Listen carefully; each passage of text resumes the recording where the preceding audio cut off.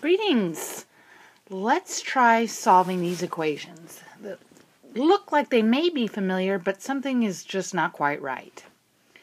Now, if instead I had given you this equation to solve, u squared minus 5u minus 6 equals 0, you would say, that's no problem. That's a quadratic that looks like it's factorable, and then I'll use the zero product property.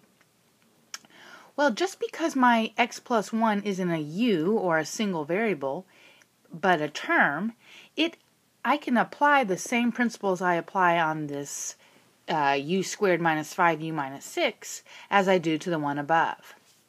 Actually, what I'm going to do is do a substitution. I'm going to say, let u be equal to x plus 1, and then this top equation actually becomes u squared minus 5u minus 6 equals 0. Alright, and then I'm going to proceed to solve this quadratic just like I feel like I know how. I'm going to factor it. That becomes u minus 6, u plus 1.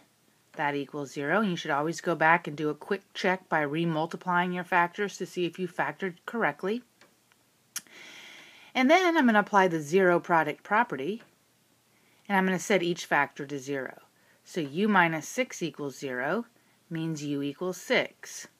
Or u plus 1 equals 0, which means u equals negative 1. Now that is great if we were solving only this quadratic, but we really were trying to solve this original equation. So now we have to go back. Remember, we did a substitution over here on x plus 1 and we called it u. So now we're going to go back, replace u with what we named our u, and solve for x. So if u is equal to x plus 1 and u is 6, this means x plus 1 equals 6, or x equals 5. If u equals negative 1, that means x plus 1 equals negative 1, and this implies x equals negative 2. So I was able to solve my original equation, the one that looked like a quadratic, by rewriting it as a quadratic that looked familiar. Alright, let's try this second example. I'm going to move to a new board just so we have plenty of room. And I'm going to take this equation with us. So now we have 2e to the 2x. Let's see, what did we have? Plus 3e to the x, minus 2 equals 0. Now this one is a little bit harder to see because we have to remember our exponential rules.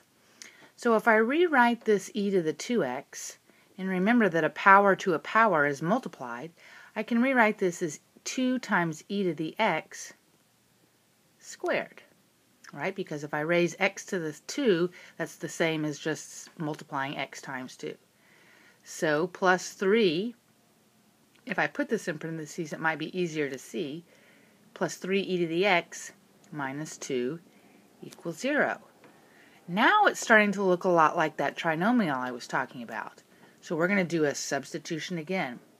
This time we're going to say let u be equal to e to the x.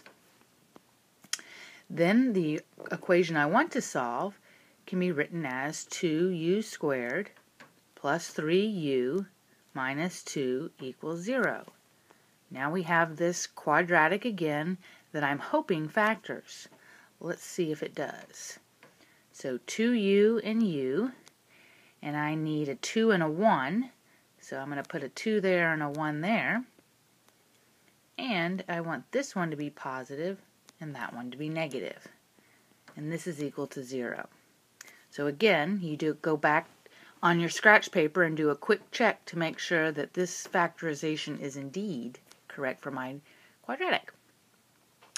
Alright, I'm ready to apply the zero product property. So 2u minus 1 equals 0, which means 2u equals 1, which means u equals a half, or u plus 2 equals 0, and u equals negative 2.